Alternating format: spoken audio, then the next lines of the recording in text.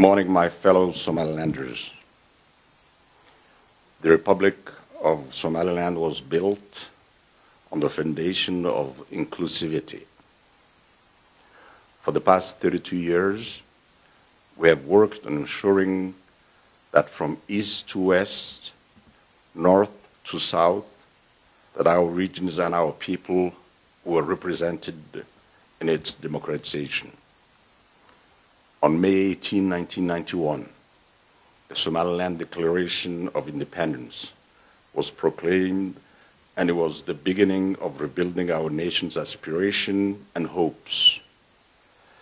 A new chapter in Somaliland's history. It was then we decided the principles and values that our community would exist by.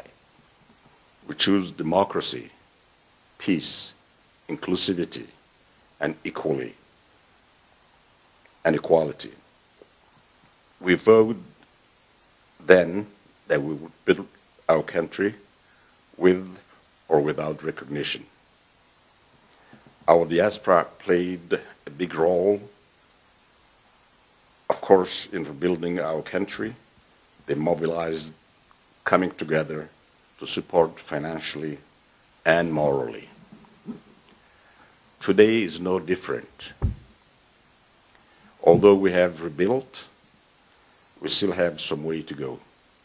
And it's up to all of us to remember what we fought for all these years and not let hostility ruin what we have worked so hard for.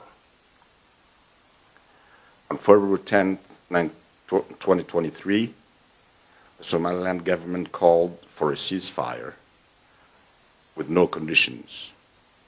And I believe that this is our opportunity for dialogue, to restart, for the good of our people and of our country. Somalilanders have always found ways to resolve issues without resorting to violence. And it's in our tradition, our culture, and our religion. That's why it's so important we all stay committed to the process so that we can reach a suitable resolution for both sides. I believe Somalilanders are resilient and can persevere against even the greatest of adversaries. I also know no nation is immune to challenges, and it's part of the growing pains.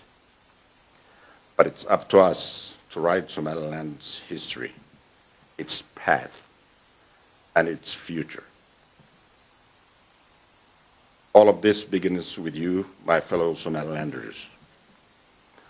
I ask that you be patient with each other, respect each other's difference, and most of all, support a peaceful resolution to the challenge we are currently facing. We can only make this happen if we unite for our country. Thank you.